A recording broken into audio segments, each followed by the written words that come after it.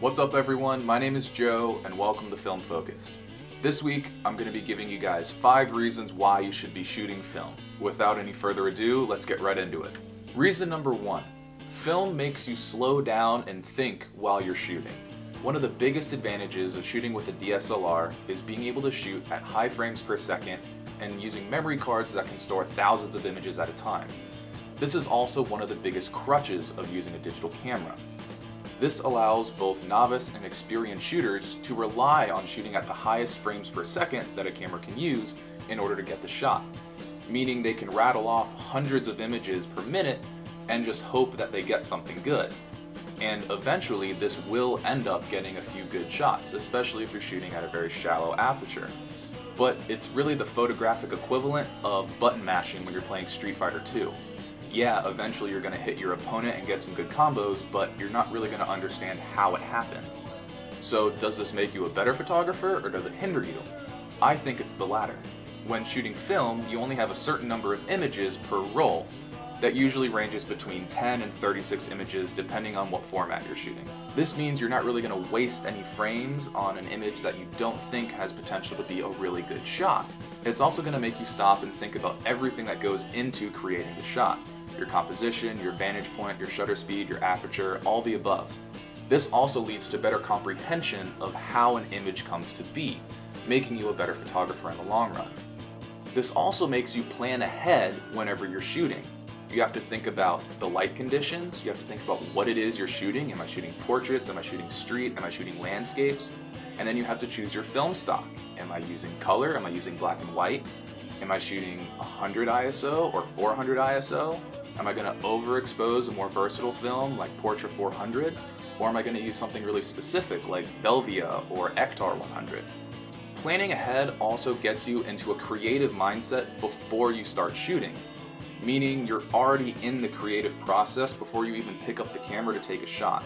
It ultimately extends the amount of time that you're thinking creatively, making you more observant of your surroundings or of your subject, leading to stronger and more creative images altogether.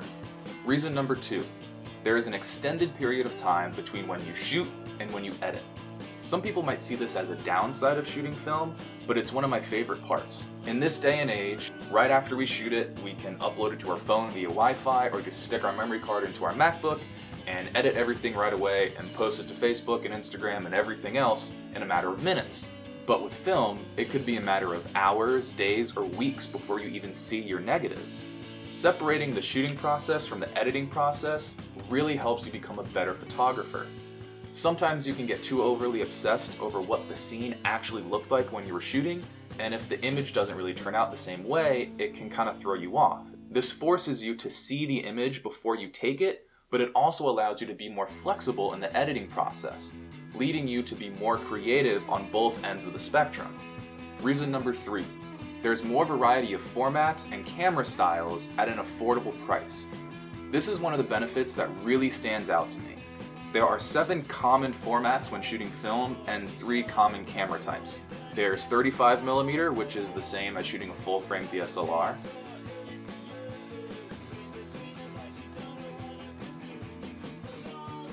And then in medium format, you have 6x6,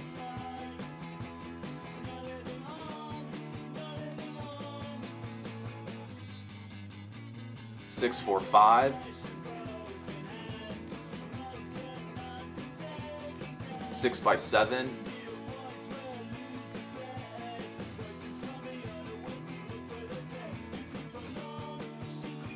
and 6x9.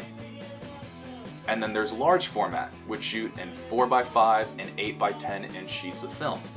And with each of these formats, you have different stocks of film, ranging from black and white to color negative to positive transparency or slide film. These all have their own unique characteristics and qualities that interest different types of photographers. The 3 common camera types that you run into are SLR, rangefinder, and view cameras. Because most of the film cameras you're going to find online are used, you'll be able to get them at a bargain price compared to their digital counterpart. Now, rangefinders and SLRs are pretty common and typical through 35mm and most medium format cameras, but they still have a few unique characteristics when shooting film. A great example would be this Pentax 672. It's pretty much a 35mm SLR on steroids. It's just much bigger, but the camera functions exactly the same. Now, my Pentax 6 is also an SLR camera, but instead of the typical prism finder, it has a waist level viewfinder, meaning you open the top of the camera and look down into the lens to take your shot, giving you a unique perspective on a familiar type of camera. Shooting different camera styles and formats of film ultimately changes the way you interact with your subject and take a photograph. It changes the photographer to subject relationship, and it also changes the amount of time necessary to take a photograph. A great example is shooting large format. Using a view camera, you actually look through the back of the camera itself. You do all your composition and your focusing before putting the film into the camera. Once the film is in the back, you can no longer see through to the lens, meaning you can't adjust your focus or your composition without risk of completely ruining the image. This leads to taking about 10 to 15 minutes to take a single shot on large format. But with a rangefinder, you could go through a whole roll of film in that amount of time. Lastly and ultimately, you can shoot all of these different formats of film and styles of camera for a budget price compared to most DSLRs. This makes shooting film and learning on film much more versatile than buying a digital camera. You can spend a couple $100s on a few different film cameras that shoot multiple formats, instead of spending thousands of dollars on a camera that can only shoot on a 35mm full-frame sensor. Reason number 4. Shooting film is a more rewarding process than shooting digital. In general, you're putting much more time and effort into creating an image on film than you would be digitally. Regardless if you're developing your film at home or sending it to a lab, that extra time in between taking an image and seeing it on a negative really builds up the anticipation of how the image is turned out. Especially if you develop your film at home, you have a hand in the process of making that image come to life right in front of your eyes. And when it finally does, it gives you such a rewarding feeling that shooting digitally can never really do for you. Last but not least, film helps you embrace the grain and learn to love the imperfections that come with shooting film. Nowadays, there are digital cameras that can shoot all the way up to like 12,000 and 64,000 ISO. Especially with things like Instagram and Facebook these days, we're obsessed with the illusion of perfection. This is especially true in photography. But when shooting film, some of your favorite images turn out to be the images that have imperfections or mistakes in them. A great example would be this image that I took with my Pentax 6 a few years ago. The camera tends to have bad overlapping issues if you allow the film advance lever to slap back to the camera, and it happened on this roll. But I absolutely love how this image turned out because of that mistake. Another great example is shooting with disposable cameras or point-and-shoot 35mm cameras. You can come up with some really wacky and weird photos that sometimes you forget you even took, and those end up becoming your favorite images on the roll. Ultimately, shooting film helps you fall in love with the process of creating photographs. It helps you understand what it takes to create a photograph that will move not just you, but an audience.